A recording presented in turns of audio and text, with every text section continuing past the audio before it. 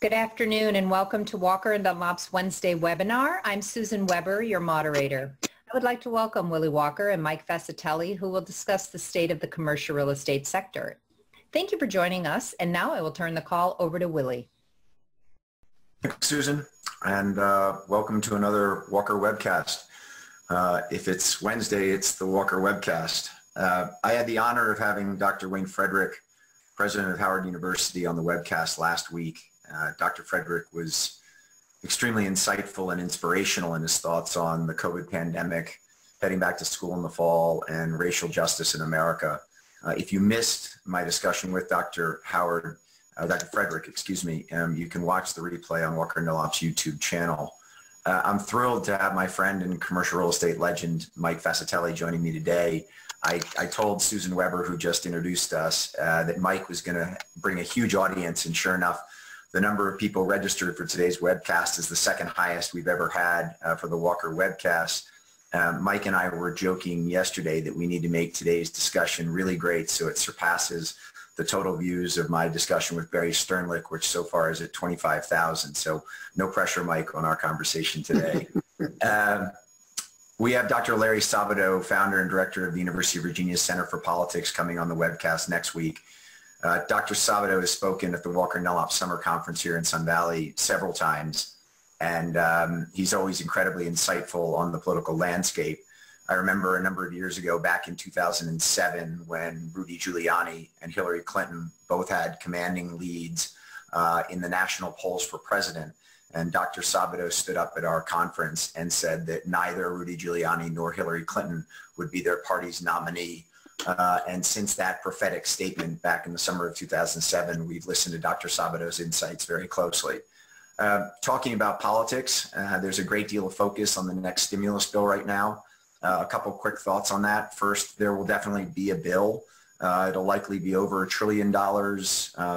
We used to say a couple billion here and a couple billion there, and it's real money. Now it's sort of a couple trillion here and a couple trillion there, and it's real money. It will be framed and negotiated during the final week of July. Leader McConnell has planned it that way. He didn't want a lot of activity during June and July, so it'll all go down in the final week of July, and it'll likely get passed and signed by the president before the end of the month. One of the big questions that many real estate investors have, and particularly multifamily investors have, is the concern that the bill will have some type of extension of the $600 a week supplemental unemployment benefits that was included in the CARES Act. Senate Republicans have been voicing their concerns that that benefit is a disincentive for people to return to the workforce. But from many discussions that I've been having with lawmakers on both sides of the aisle, I think there will be some type of extension, whether it's in a step-down form of $400 or $450 a week or something else. I think with the number of people in America still unemployed, both Republicans and Democrats will want some extension of those unemployment benefits. As well, Walker & Dunlop and others in the multifamily industry have been working pretty hard to get some type of rental assistance program included in the next stimulus package. It's super important, particularly if there is not an extension of the unemployment benefits. And then finally, we've been working pretty hard to try and convince lawmakers that the next stimulus bill not include a similar eviction moratorium that the CARES Act had over properties that have a Fannie, Freddie, or HUD or government-backed loan on them. I met with the Joint Economic Commission last week with a bunch of senators and Republicans, and when I was asked about this issue, I basically said to them, you haven't asked Walmart to give away free food, you haven't asked Walgreens to give away free medicine, yet with an eviction moratorium, you're essentially asking landlords to give away housing. And I strongly encourage them to solve the issue of housing through an extension of the stepped-up unemployment benefits or some type of rental assistance program. And clearly, if they give people the ability to stay in their homes or stay in their apartment, there's no reason to worry about an eviction or implement an eviction moratorium because people will be able to stay in place. So with that as the back, I want to turn to Mike. Mike, when you decided that you were going to leave Vornado, Steve Roth was quoted as saying, Mike is family. This was entirely Mike's decision. He works like an animal, and each year at this job and running a company of this scale and size and complexity is like dog years. So you were at Vornado for 16 years, which means that you were there for 112 dog years. You're looking pretty good, my friend, for someone who was at a company for 112 years. Let me turn to your upbringing first before we dive into where the markets are today. You grew up in Rhode Island, the son of immigrant Italian parents, a seamstress and a factory worker. And you said you came from a very poor family, never felt poor. The key components to being poor but not feeling poor?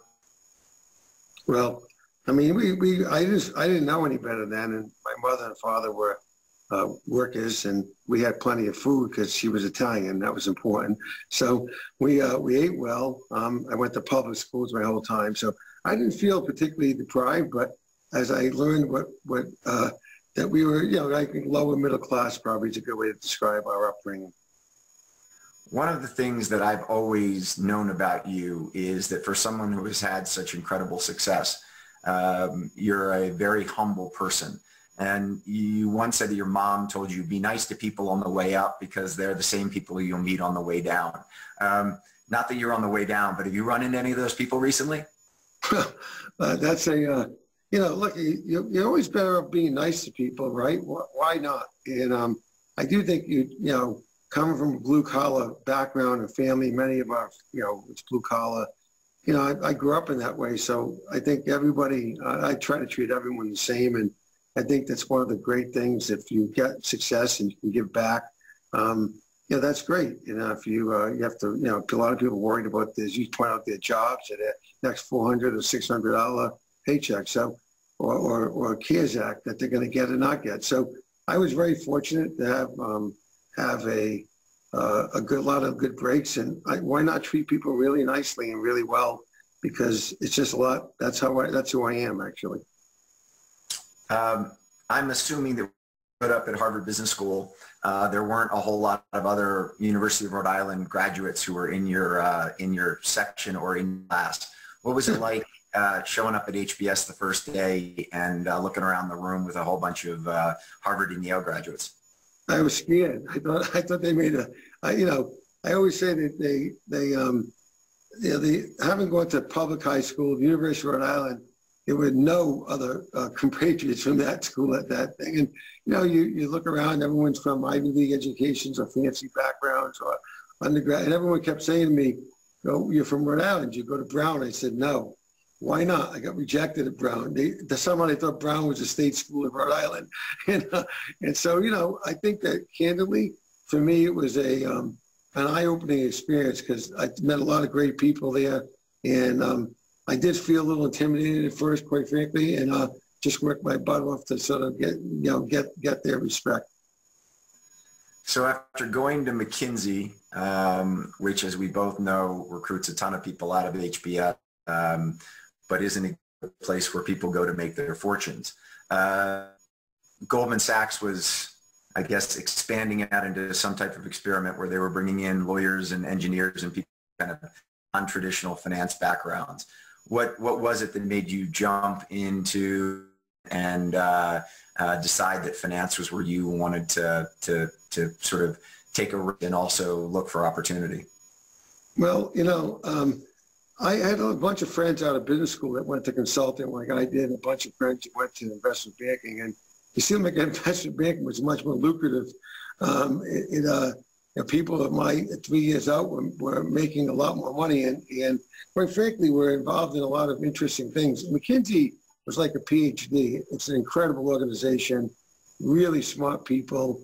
I was an engineer, as you point out, undergraduate, and so that background was sort of more common at McKinsey. It wasn't that common at Goldman.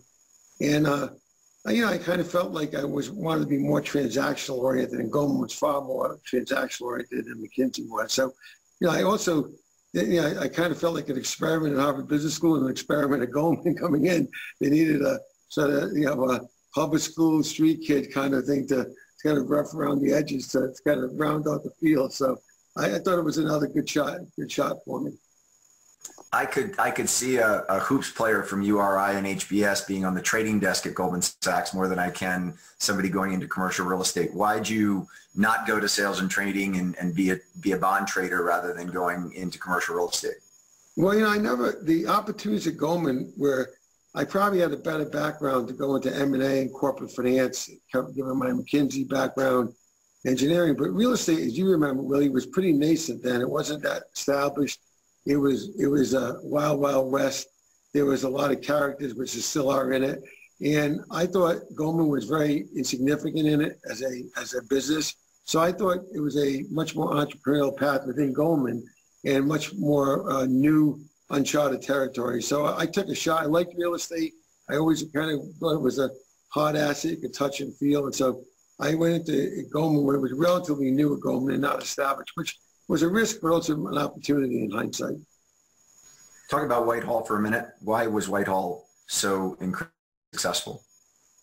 Timing was great. Goldman had started a little principal business in the 80s, and it didn't do very well. And I think when the real estate market crumbled and went to hell in a handbasket in the early 90s, Whitehall was kind of a derivation of the real estate market becoming dislocated and really, really tough. And we thought if we went into the principal business and did it with our current knowledge that we had at that point and with the right skill sets of people, we could really be successful. It turned out it was super successful. And I think part of that was the concept was really good. The people were really good, but also the timing was perfect. The timing we started to invest in 93, 94 timeframe in the nadir of that real estate collapse, and really ended up with outsized returns for that first 2 or 3 funds. Is there anything similar to Whitehall today in a investment bank? I mean, all the, Goldman's got their own capital, they raised funds and put it to work, but what is it makes the location of Whitehall so difficult today for big banks? Well, there was an awful lot of conflicts that occurred internally in Whitehall when we had clients and competing against those clients. And so the banks, Morgan Stanley also was involved. Mesref was pretty strong. And it was, those days, Whitehall and Mesref were the 2 leading funds. Blackstone was pretty insignificant in those days. So, I think there's conflicts, there's regulatory issues that came up over time, particularly after the 08, 09 disaster. So, you were navigating through, some real advantages being in the Goldman umbrella and the Morgan umbrella, but you also had a lot of disadvantages. So I think that it's unlikely today you'll see those kind of firms be within those big financial institutions. I think that the challenges from a regulatory and conflict standpoint are too great. Yeah. So you left Goldman in 1996. It was pretty unusual for someone to leave Goldman as a partner, particularly at that time when it was still a partnership. Why'd you end up jumping out to go to Vornado? It wasn't a planned decision. I had known, I'd worked on the other side of the table from Steve Roth, who was a really smart. He built a great company in Vornado, but it was very small and a lot of firepower. And Steve and I got to know each other, again, on opposite sides of the table. And I turned 40 years old in September, and Steve approached me and said, "You want to do this? Come in and be president and be a partner." And I said, only if we can grow that business dramatically. And I had a lot of experience at Whitehall. At Goldman, real estate never became that big of a deal. It was never the engine that drove that firm. So you always were on the periphery. And I thought if we're going to do real estate, probably the best thing to do was in a more real estate-centric environment. And obviously real estate at Vornado was all it was, and in the public market. So I took a plunge. It was risky. It was highly questioned, the subject of a front-page article. A lot of people called it stupid. But I thought it was a good measured thing. And I really was excited about working with Steve as a partner and, quite frankly, trying to build that company into something that I thought it could become, which hopefully it did become. So there was a front page article in the Wall Street Journal about you leaving Goldman and going to Vornado, and also the pay package that you received to go across to Vornado. But Vornado's stock didn't really move that much in the first 3 years you were there, and Goldman went public in 1999. Did you do the math in 1999 and sort of scratch your head as it relates to why you left Goldman and went to Vornado? And I'm going to get to what happened to Vornado stock in a minute, so don't worry, you're going to have the punchline here. But I'm just thinking about that moment in 1999 when Goldman goes public and you sort of sit there and scratch your head about what you left on the table. Well, I might have gone to a public university, but I was always pretty good at math. Always much better in math than English. And I would say that even if I didn't do the math, many people were doing it for me and sending it to me. So I had a lot of people who were keeping score outside of my little thing. But, I really, I thought both of them were going to be both financially acceptable to actually financially rewarding and hopefully really lucrative. And I didn't really compare that much one against the other. I kind of felt like we both were really good opportunities. I thought Goldman would go public. Even when I left, I didn't know exactly when. It failed the first time. There was a lot of dissent. But I was happy for the people who stayed at Goldman. But, Vornado I thought was a more singular bet and more our responsibility, so that we could control our own destiny over a long period of time better. So I didn't really never look back. So when you joined Vornado, they owned 56 shopping centers, 9 industrial and office buildings totaling about 12 million square feet. So while it was, $3 billion in assets, it was still in comparison to what it is today. When you left, it had 30 billion in assets. But it was still a relatively small company and grew a lot. Was there anything that you and Steve immediately did? I mean, here was Steve running it. He was plenty capable of running it and had a very successful firm and made the decision to bring you in. So I'm wondering, was there anything that the two of you did that was distinct right away as it relates to the course you charted for Vornado, the types of assets you were looking at that came about once you joined and the two of you started partnering and you were running the firm on a day-to-day basis? Yes. I joined Vornado. I signed my deal at Vornado December 3rd, 1996. I actually worked at Goldman transitioning. They knew I was leaving to January, but relatively quickly after joining Vornado, we ended up buying the Mendick Company, which had moved into New York office, which turned out to be one of the great real estate deals, or rather, in modesty say, made. And that moved us into the office sector. We quickly followed that with some purchases of office buildings. They all closed by April 15th, 1997. So within a very short period of time, we had grown that small company dramatically, and we had moved it into New York City dramatically, and we moved it into the office business dramatically. So we were able to, Mendick was going public. I knew Bernie and David Greenbaum still at Vornado and was a lifelong partner of mine. So we offered a very good proposition, and that turned out to be a very, very important move very quickly for Vornado.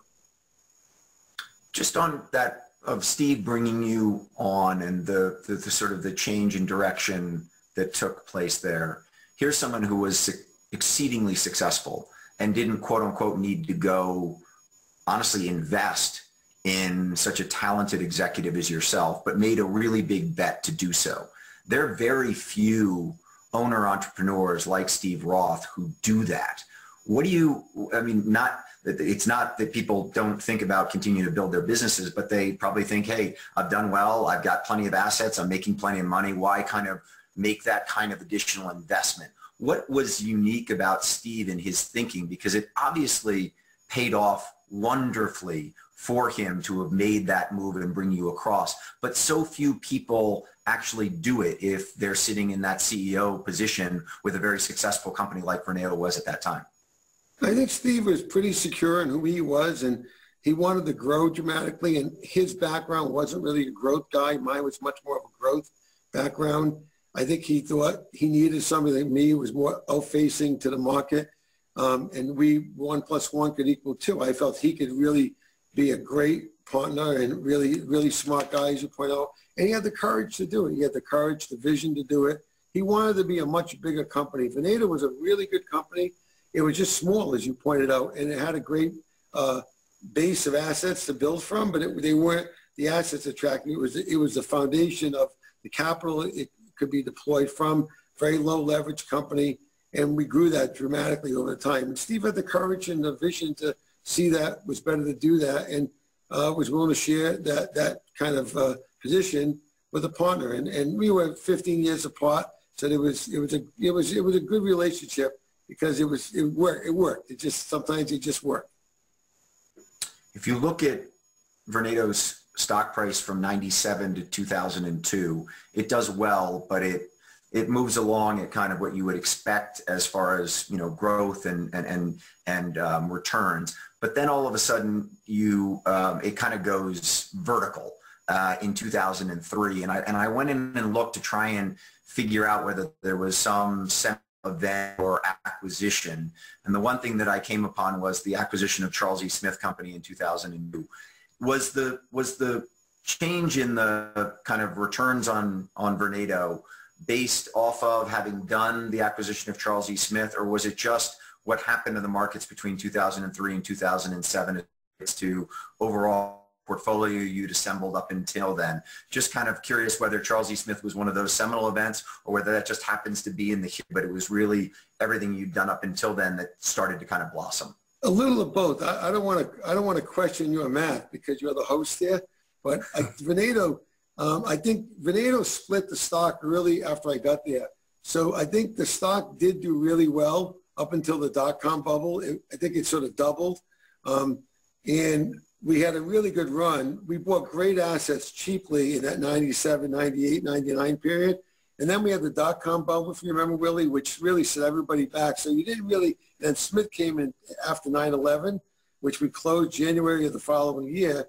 That was a big move into DC. So the cumulative things we really got noticed after the dot-com bubble, people didn't like hard assets at that time, didn't like real estate, didn't like, you remember, everybody was into eyeballs and futures and stuff. So we were out of favor for a couple of years, but 2003, we became in favor, and those cash flows we bought relatively cheaply started to really prove themselves. So I think we got a good run. But we had a really good run. If you look back to the stock, I think the numbers might be off half because it split in the first 3 years. So then it went down, and then it came roaring back for the cumulative effort. I think that was made on very good investments in that late 90s period. And Smith was one of those movements and moved us into a whole nother market. And our history had been buying a platform, but then adding dramatically to that platform with that base. And that's what we did at Smith. We bought the Kemper Company. We added a lot of assets in DC. So again, that people read through what we did in New York, and I saw that same thing in DC, and I think that helped the stock a lot. Yeah, so a couple of things. First of all, you're more than welcome to correct me on my math. I just, WMD did 5X in its first 5 years as a public company, so I just might have a little bit different sort of what's success and what's not. I'm sorry, it wasn't 5X. We'll it's okay. 2 or 3X. But so, Mike, from there, 2003 to 2007, your stock actually does do a 4 or 5X trip between 2003 and 2007. And then we get into the great financial crisis. And basically over the next 2 years from 2007 down to 2009, the stock basically backs up to where it was pre-run-up of that 5X growth. Talk for a moment about, right now everyone's trying to make sense of the landscape. Everyone's looking for either green shoots. Everyone's sort of trying to gain conviction. Talk for a moment, because obviously the great financial crisis is not perfectly analogous to where we are today. There are lots of things that were very different back then. But talk for a moment about going into the crisis, what you were doing as it relates to making sure that Vornado was going to be okay. And then when you started to gain conviction that it was time to start putting money to work again. Well, yeah, that was a scary time. Lots of stocks moved down, a great deal, and the volatility was really high. So first thing we did was we hunkered down and made sure we had liquidity, made sure our lines, we never ran Vornado with more than 40% debt. Pretty much that was the average, and sometimes it was lower than that. And obviously debt to market cap can change really dramatically when market cap collapses. So we went to liquidity first. We got very conservative with our own assets. The cash flow actually did not get impacted that much. That was one of the, I think, revelations of the 08, 09. We were not in short-term assets. We had a lot of average lease duration that was 7 to 10 years. So we didn't suffer a great deal of cash flow diminution, but we did move around and the multiple went way down. So we didn't feel we could issue stock. We did our first fund in that point to lever up our reputation, our platform. And we kind of just hunkered down and went through it. I do think it was instructive. If anything, I look back on that and think one of the mistakes that we made, we could have been much more offensive coming out of that. But, it was scary then. We were worried about protecting the mothership. I think we had grown to close to over $30 billion in assets. And, we just were protect the assets first, protect your own base, and then look at growth secondary. So that's something that I think we did a very good job of hunkering down, maybe not as good of a job of being offensive as quickly coming out of that cycle.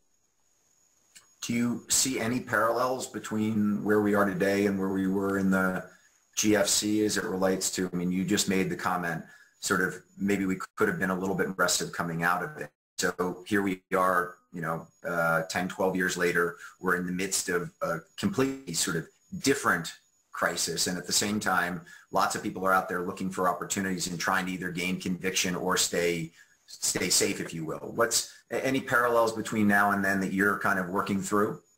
Yeah, I think there are parallels between all these cycles. I mean, certainly, one of the things is real estate is a volatile business. It's a very capital intensive business.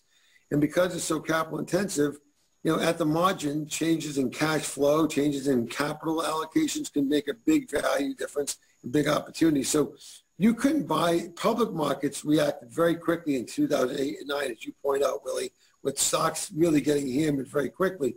Private markets did not react that quickly. It was very tough to buy assets in 2009, 2010, even if you had the guts to do it and the money to do it, because it wasn't that much available. People didn't change. So you see the same thing now.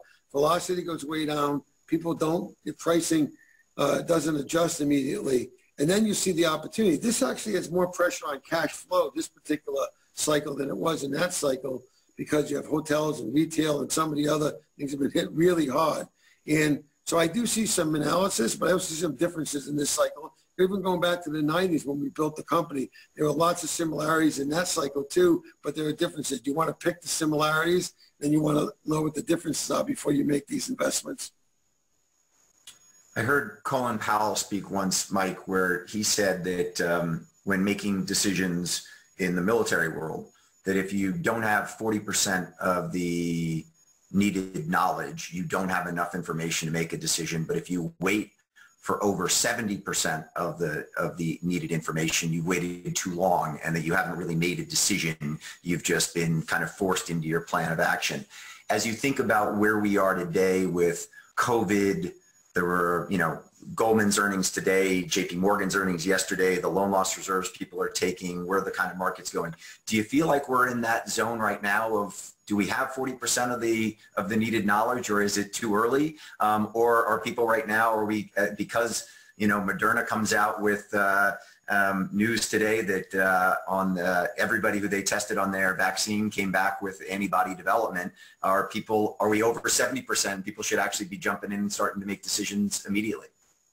It doesn't feel like we're over 70% from where I sit, but that's what makes the market. I do think that this is a really tough one to analyze, because it's a big unknown, right? If the virus, we were going along, and the virus was a really shock. It decimated certain businesses and obviously had a big hit on real estate. So I personally don't think we're at the 70% point in your analogy.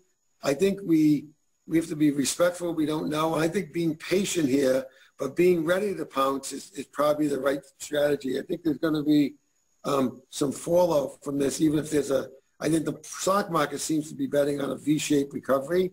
But I think that's a very narrow stock market where 10, 12, 15 companies are driving that. It's not a broad thing.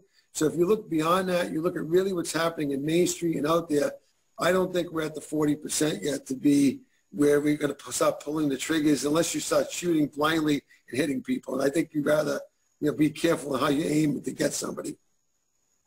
To your point as it relates to the markets, I just this morning was looking at, JP Morgan and Goldman Sachs both trading at about 11 times earnings after both just crushing their quarter and clearly showing how strong both franchises are. And then I was like, I wonder where Tesla is in comparison to JP Morgan's market cap. And I go over to Tesla, and they're still, they're right around JP Morgan's market cap. And then I went to their PE, and obviously it's a line sideways. There's nothing there. And it made me think back to that company Globe.com that you and I both probably remember from 2001 or 2002 that had some outrageous market cap and ended up turning into Ether. And I'm not trying to say Tesla's going to go to Ether, but at the same time, it does seem to your point, Mike, that there's just a very small number of companies that are just getting an incredible amount of inflows right now on this kind of bet that there's some absolute change to the underlying fundamentals of the market and how we as an economy are going to function going forward. Do you think that's overblown? Well, I'm not a stock market guru, but I've been perplexed. The market seems to have been ahead of itself, which it normally is. You know, the public markets tend to be predictive.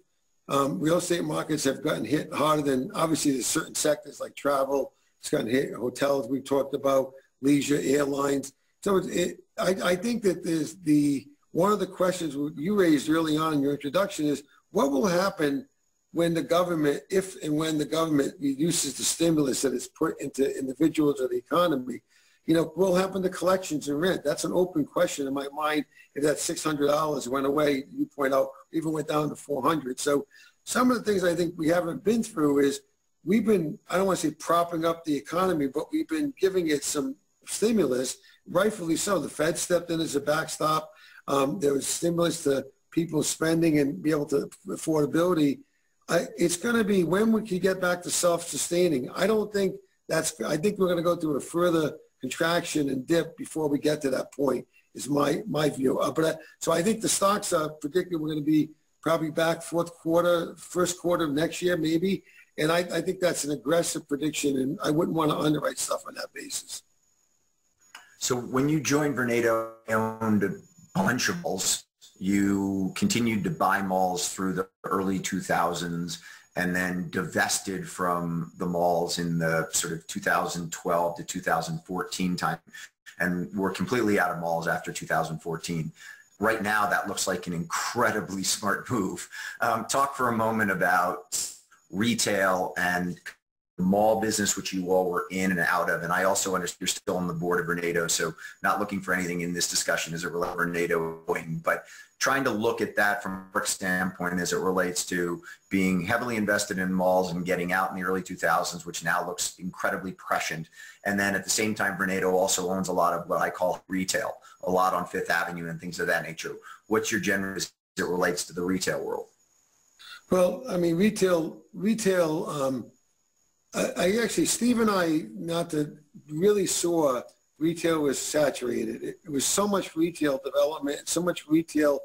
We used to invest in areas where the retail square feet per person was relatively low. That was always a measure we looked at very closely, and that just exploded over the time. So we thought retail and some of the retailers and product was very undifferentiated, and we felt it was in a secular decline, and we said, let's get out. We also felt like we weren't strong enough, and the mall business was going through a big consolidation. So people like Simon, who's a terrific operator, Todman, you know, Macerich, all these people were growing. We didn't feel we could compete with them with 3 or 4 or 5 malls. We were very focused geographically, but we felt like that was something we wanted to get ahead of that curve. And I think both of those were really, really good moves. We did move very heavily into street retail, which was an unbelievably great business until recently, where you've seen that softening a lot because you don't have tourism. You don't have, obviously, you probably got rents went too far, too fast.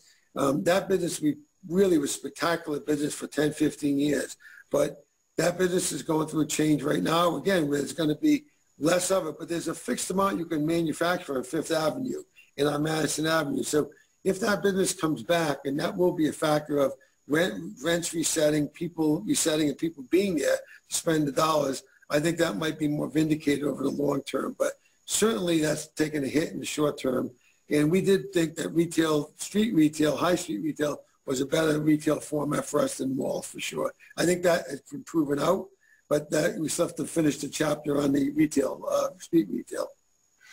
Talk for a moment about Toys R Us while we're talking about retail, because when the deal was announced for you and KKR and Bain Capital to buy Toys R Us, I think everyone out there sort of sat there and said, wow, 2 big PE firms with an incredible real estate operating firm. That is a recipe for a massive success. You're going to get the best of all worlds. You're going to get great operations from the people at Bain and KKR. You're going to get the on-the-street knowledge of the retail market from the Vornado crew. Not so much. So talk for a moment about the Toys R Us investment and how that unfolded. You know, I look back at my Vornado days, and I think we did $18 billion of acquisitions when I was there. And, you know, I think for the vast majority of them, like 90+%, I think I was 4 or 5 deals worked out really, really well. You pick one that did not. So, but it really worked out really well initially. You know, like most things, the Bain and KKR were incredibly good at what they did. And we did switch managements out, brought in new management. We got the EBITDA up from $750 million down to, we took it down to 650, all the way up to over $1 billion. So at one point, I think that we thought we had maybe a triple on our investment net. We went in there thinking that the stores were worth more than the business at that point. So the floors were, in retail, we used to play around with retailers where the real estate assets of those retailers were worth more than the actual retailer potential, or gave you a floor that was an option, a very low, you know, there was an option floor in case the retail business didn't work. You could liquidate the stores, reposition them, et cetera. That was the original start of Vornado. That's what Steve had done with the 2 guys from Harrison chain. That's what we did with the Alexander's department store, which I also was president of in their site. So we had worked this before successfully. The problem was we held on so long in toys. By the time that toys business started to tail off, we didn't monetize it. We didn't monetize those stores, and those value of those stores for the first time kind of in real retail history, which was happening in retail, started to go down, not up in value, even with Toys R Us might have been the best tenant for them, or you weren't necessarily better off if Toys R Us wasn't able to pay that rent. So we ended up with unfortunately, it was a very leveraged situation. We had a lot of leverage on it. We ended up having a diminution of value that I think came on from holding it too long and really not monetizing those stores early enough, which were a really good deal. If we'd done that in the first few years, we would have made a lot of money, I think, in toys. Let's shift for a moment to office. The office portfolio that you put together at Vornado is obviously extensive, incredibly well-located properties. What's your thought as it relates to office and the future of office? Everyone seems to be kind of scratching their heads right now of, well, it's going to change completely. No one's going to go back to the office. Some other people who say, no, people will keep going in and out. Jeff Blau, our mutual friend, was on the webcast about a month ago talking about getting people back into offices. What's your take on, what's your outlook as far as the office environment? Are people still going to need to come together to exchange ideas and be creative? Is what you and I are doing right now sort of here forever, and we can stay in this dispersed model, and office is going to be under pressure a year or 2 years from now? What's your thinking about office? You know, I think it's too early to take the data points we have and make predictions. I think people make big mistakes thinking that these things are total changes. I personally think there is a real need to be together in an office environment, to create a culture, to onboard people, to build a company, to success of that company. Doesn't mean we can't do more virtually with technology. This would not have been as easy to do years ago. And I do think at the margin, if people are scared to get their work and get up to work and be at work, that's a problem. But if you if you come up with this vaccine for this thing, I think you might see a more rapid recovery of the office business than you might think. So I wouldn't pronounce it dead. I do think in the short term, there's going to be short-term negative pressures on it, because I think people will go into open, if you think of the office model, people go into open office space, high density, I mean kind of low per foot numbers per person. There are open floor plates. Then you have the WeWork model, which is even that squared on steroids. And I think people are revisiting that, and we'll have to do that during the COVID crisis. But I'm not sure where we're going to end up in that thing. I think it's going to take some patience to see where that ends up. I personally think if that could get oversold and be a great buying opportunity for office, because I think the public markets are pricing this, or some of the office companies, at a very low price per foot. And I don't think it's going to be cheaper to build products. So assuming people go into an office eventually after this thing's done, or go back to that more for most of their way they conduct business, that could get oversold. I do think at the margin, people might be working more from home, might be working more virtually, might be taking advantage of technology, but I don't think it'll be like no office, you know, and then office. I think and I think people who are seeing a moment in time projecting that may be making a mistake. When I was looking at your office holdings at Vornado, I noticed the refinancing of 1290 Avenue of the Americas back in 2013, where you put a $950 million loan on that at a 334 coupon. I can only imagine you turning to Franco and just being like, man, we really timed this market perfectly. Who would have thought we'd have financing costs below that right now? But to talk for a moment about, 2013, that debt's still on there. I mean, you got to be able to make money on an asset like that at 334 debt, don't you? Yes, well, I thought that, but now you tell me that debt could probably refinance today on the 3, and I'm not sure we get $950 million on it or not. But yeah, I've done a lot of financing in my career and was pretty good at it. You have to take it when the money's there. You take the money, and when we could get 10-year money for close to 3%, 323, 334, and you have an asset which you're earning 5-6%. Cash flow pretty reliably on or more, and you hope that spread's going to increase over that 10 years, that's usually been a recipe to make a lot of money. And that's simple math. You don't have to go to Harvard Business School for this math. That's even University of Rhode Island people can handle that one. So, when we got that thing, I said, I was thrilled with that, and I've never looked back. I think that was an unbelievable financing for that asset, for any asset at the time. Now, subsequently to that, rates have continued to go down, right? And spreads may have increased a little bit, but your all-in cost of that asset probably would be less than that today. But I personally think that's why I think if you could buy good assets with yield on them and the financing costs low, you might not see as much of a diminution of value in the real estate market, because the real estate cost of money is one of the biggest costs of an asset for real estate. That's headed down. So that might offset some of the cash flow diminutions you're seeing during this period.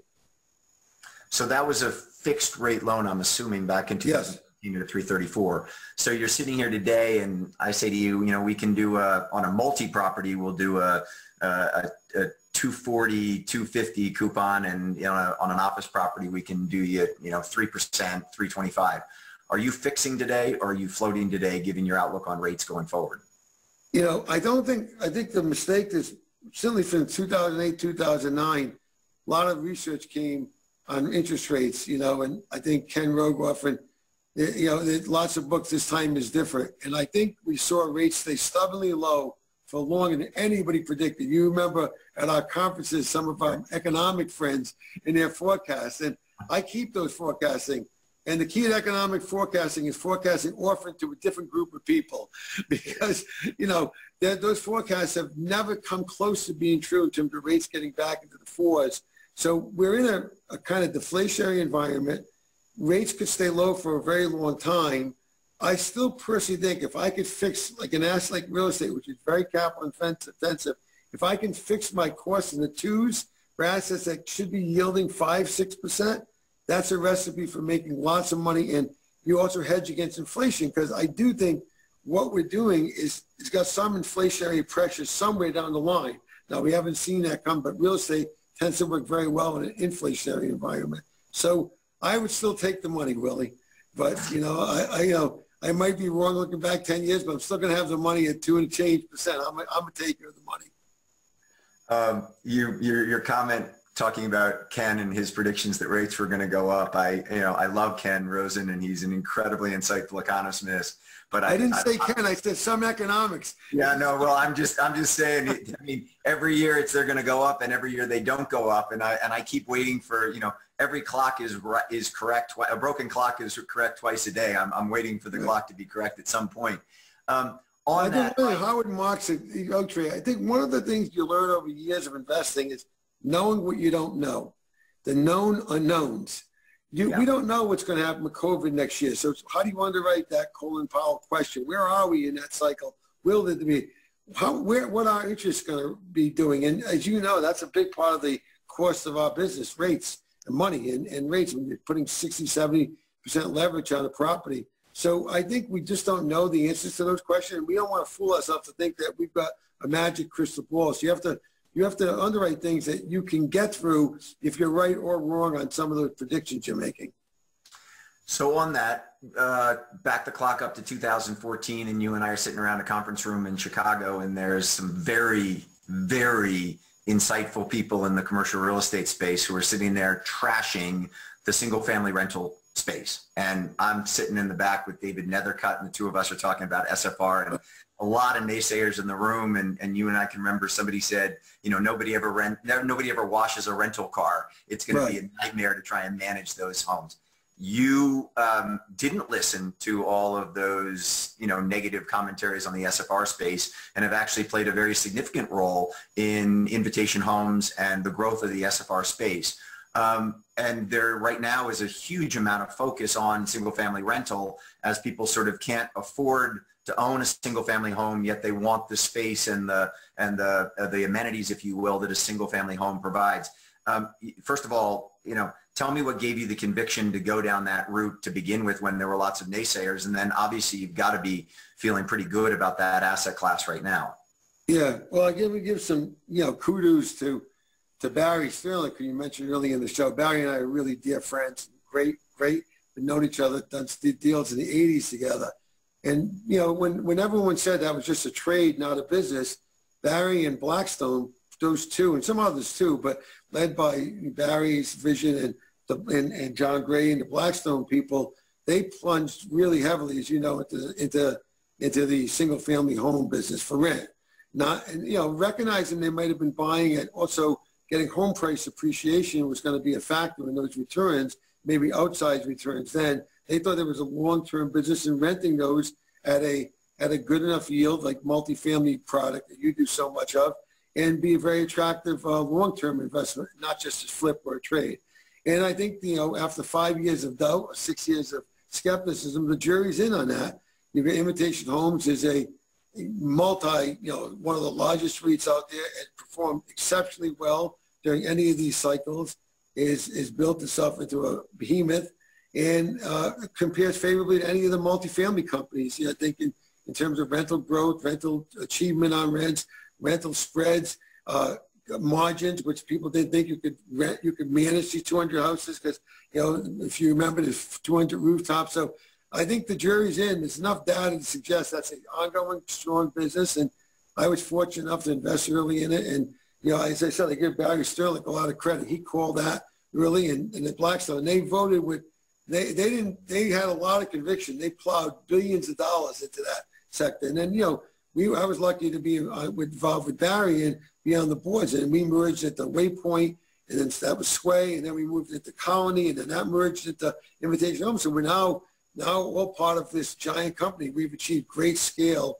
in putting those businesses together and great results. So that's been a good story and a good investment. I think will continue to be a terrific investment going forward.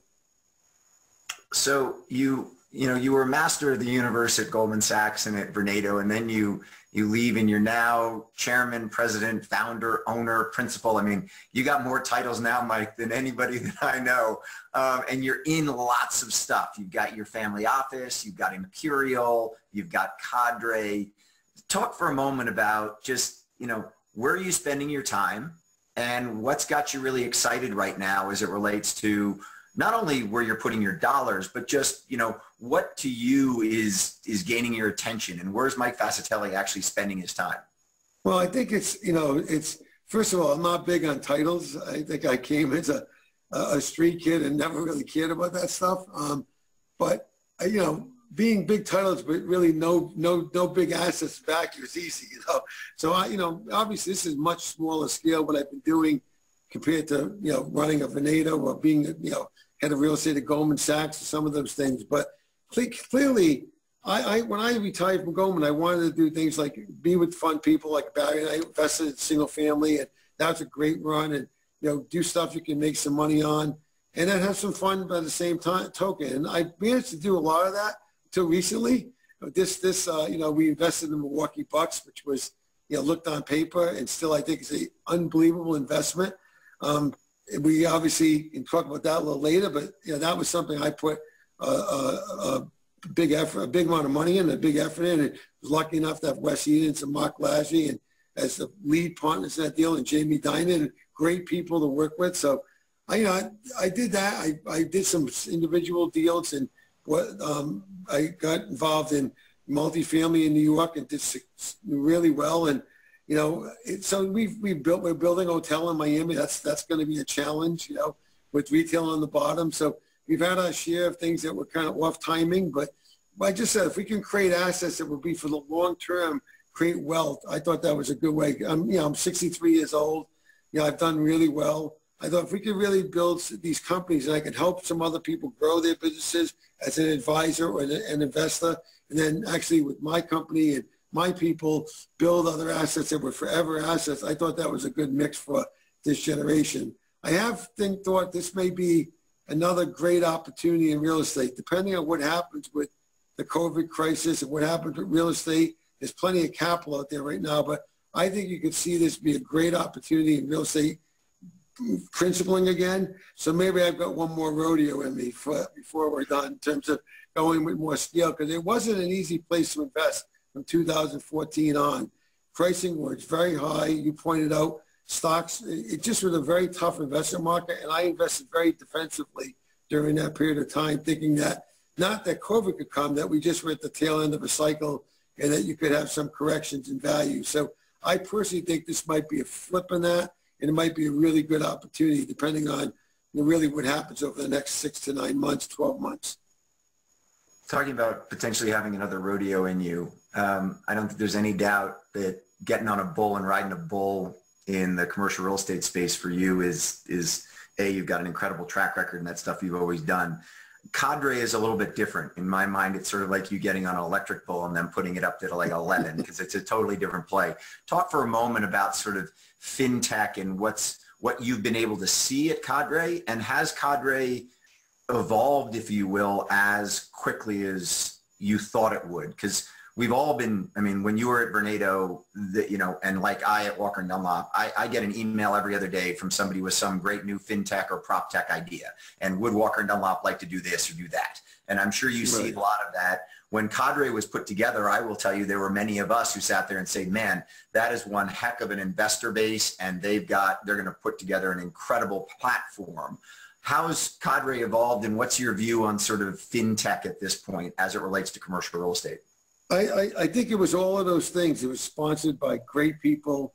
I'm a big fan of the young CEO of Cadre, Ryan Williams, who's young 30s African-American CEO, really terrifically talented guy. And the investors is like who's who in venture capital and real estate. So it had all the ingredients. I think it brought a lot of technology to an ease and transparency to investors on a deal-by-deal basis, to not the fund model. And then it augmented that with managed accounts for people who wanted to have allocation across the deals, and satisfying both kind of a single, each individual deal investor as well as a more programmatic investor. So I think it lived up to that promise. It probably was a little slower in terms of the ramp up than everyone thought it was going to be. My role at Cadre was to chair the investment committee, which I think we've done a very good job of underwriting defensively during this period. We focused mostly on multifamily, mostly on protected assets in case there was a downturn. We weren't trying to I always thought the thing that people who invest in these areas are already wealthy. They don't want to become not wealthy. So first thing is, don't lose the money. Don't lose the principal. Then make some money on top of that. That's a very simple rule. Comes from Providence, Rhode Island. Don't lose the money. Make money on top of that. And I think that we've seen that happen, and we've done a really good job at Cadre. I think the COVID thing set us back a little bit too, because it's hard to, deal flow stopped, and it's very hard to do deals. And we have a machine to put through a certain amount of deals and manage a certain amount of deals. So hopefully we'll kind of ramp back up and be able to buy deals once we can travel and underwrite effectively. And so I still am very optimistic on Cadre's future. I would say it's not been exactly the ride I thought it was going to be. For the most part, it's been the right direction with a few bumps in the road. So you mentioned previously, Mike, the Bucks. We've got the NBA pulling everyone together down in Florida to try and get to a season. Here you guys were with an incredible franchise, a new stadium out in Milwaukee, the Fiserv Center. You have a lot of retail on the bottom floors. I mean, everything was lining up for sort of 2020, 2021 to be just a friggin' windfall as it relates to the Milwaukee Bucks and the franchise you invested in. And boom, we got COVID. First of all, do you think the NBA is going to be able to pull off the season? And second of all, just sort of your outlook as it relates to, if the season fails as it relates to them trying to get it done and having to send everybody home, what's that say about getting the 2021 season sort of back on track? Well, I sure hope we play basketball again. Obviously, we're still dealing with cases of COVID in the league, and in certain teams, people are certainly still feeling, concerned about playing. I think Adam Silver, who's the commissioner of the NBA, has done a fantastic job navigating through a very uncertain, unpredictable situation. The owners have been united and trying to do the right thing. And, we're represented by Mark Lasry and Wes Edens as the two primary governors, and Jamie Dinan. And, we were having a magical year. Like we were having, we were top 5 NBA, all-time NBA records. The new arena was crushing it. Stuff around it was full and thing. And, we never underwrote COVID. And it did come to a screeching halt. We haven't had an event since March 11th in the arena. We have no idea when we're going to return to it. Even if this is successful in Orlando, which I am knocking on wood, hoping it's successful. Because I think people are starved for sports. They're starved for content. I think the rating's going to be super high. I think there's a lot of interest. It's going to be, if we can get it done, and I hope it does fly, I think it's going to be great. But it's certainly not, for a local Milwaukee, perspective, it's better than not doing it, but it's not great because, we don't have the full arena. We don't have the ancillary benefits for that. So hopefully we get that going. And I'm certainly hoping by the 21 season, there'll be, by the way, even if COVID persists, I think, and somehow this season there'll be another season of basketball. Even if we play this year, it might get delayed a little bit, and we'll figure that out. Everyone's committed to playing. How we play and what kind of precautions we're putting in place and what kind of event is still, kind of real live TV. And I think we'll be very cognizant of learning on the ground. But I'm hoping the Milwaukee stuff in the arena and around it gets back to its full potential by certainly for the 21 season. You've invested in a lot of real estate. You've invested in a lot of private equity. Is investing in the Bucks the most fun sort of work that you've ever done? Yeah, I think it's been great. It's been a great partnership. As I said, I was fortunate to be, we had Wes Edens really put the deal together with Mark Lasry. Then Jamie Dinan and I came in. We had a bunch of local owners who've been terrific. We have a great group of people. We've turned around a franchise that was one of the, in almost every category in the bottom few in the league to have a contender for the championship, one of the MVP on the team, and we have a brand new state-of-the-art arena that we built on time at a reasonable cost, below budget, and stuff around it that was excelling and doing great. So we've had a great 5-year run, and we did it to make money, but we really didn't do it for that only. We figured if you could have something that was that special and that kind of bulletproof, we thought, and then you sort of did really well on the team side and made money beside. We achieved all those things, and then we ran into COVID, and so hopefully COVID is a temporary disruption. But it's been one of the more fun things I've been involved in, and it was very. If you look at the valuation, we bought the team at $540 million, and valuations were almost triple that last year. So I'm still optimistic that valuations will come true. By the way, what's the Greek Freak like? Good guy? Great guy. Works his butt off. Super guy. Super dedicated. Super guy. It's a great kid. Great guy. Yeah. So to close, because I only got another minute before we're out of time, you and your wife, Beth, have been wildly philanthropic and have given back in many different areas, both from an education standpoint. You've given a bunch to the University of Rhode Island. Beth's on the board of Dartmouth. What's the focus from a giving back standpoint right now, Mike, given the diverse interests you both have and where you're trying to invest as far as the future and giving back to society? I think my wife's father was a pediatrician. So as you point out, she grew up, I think, upper middle class, I guess, in those days. But, I think she came from Lowell, Massachusetts, like a pretty impoverished area. So I think, we both talked about giving back to education, which we were both benefiting. She was Andover. She was different. She had a much more expensive education. She Andover, Dartmouth, I have a business. I did it at North Providence High School, University of Rhode Island. I have a business for much cheaper.